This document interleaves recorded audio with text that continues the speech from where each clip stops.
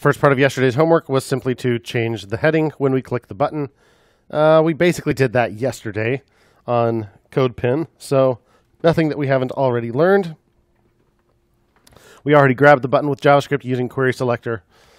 Query selector versus something like getElementById, by ID, which you may be more familiar with. Nice thing about query selector is it's more flexible. You don't have to have an ID on an element. You can grab it by any number of things because selector syntax can get quite complex. So you don't necessarily even have to change your markup just to be able to grab it this way. And anytime you can avoid changing the markup is good as far as I'm concerned, although there's nothing wrong with changing the markup if it's appropriate to do so. So anyway, I like query selector. We can use it for all sorts of occasions.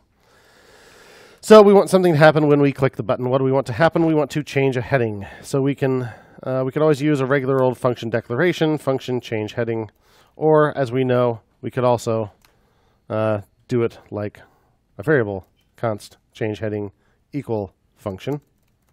There's a slight difference between the two, but for our purposes right now, there's no effective difference. And how should that work? That should grab the heading. So query selector h1 seems to be a fine selector. I'll make a variable called heading, set it to document.querySelector h1. Then I just want to change the text content to anything.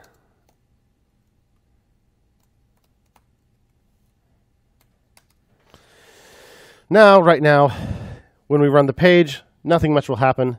It will grab this from the page, save it in a variable, and it will create this function, but nothing will ever actually happen, right?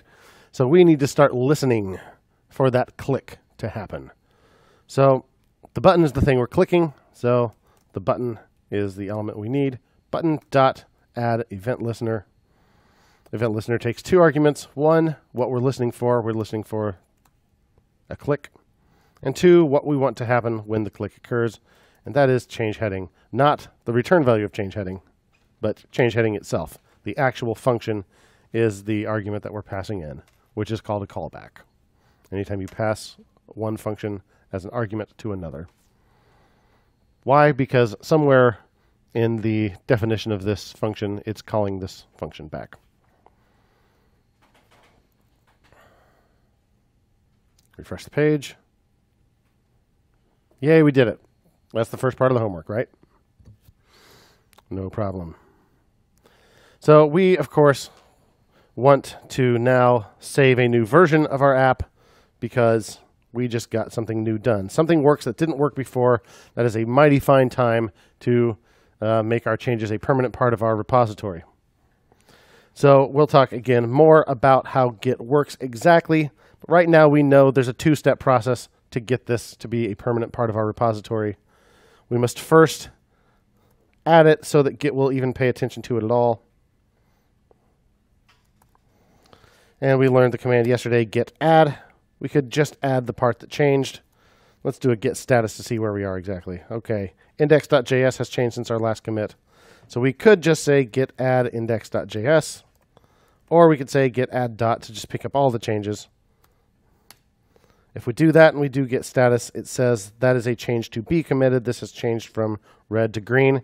Christmassy again. But it is not yet committed, so we need to commit. So this is going to add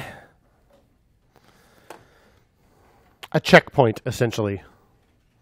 And we want to name it so that we know what stage in our history this checkpoint is at. So what did we just do? We just made it so that the heading gets updated when we click the button. So update heading on button click. Seems like a good message. If I type git log, now I see initial commit from yesterday. I had add a button in day one homework at the very end of class yesterday, and then update heading on button click just now.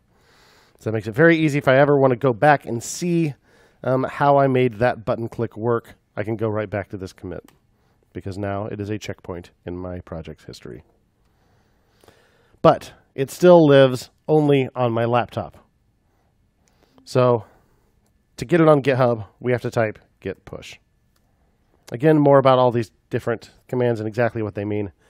But To make it a permanent part of our history, we need git add and git commit. But that still is all on our laptop. We can save all versions of our app on our laptop without ever using any other cloud service or anything. Or we can use some sort of cloud service to sync it, in which case we need to type push to do that. So that's what we've done.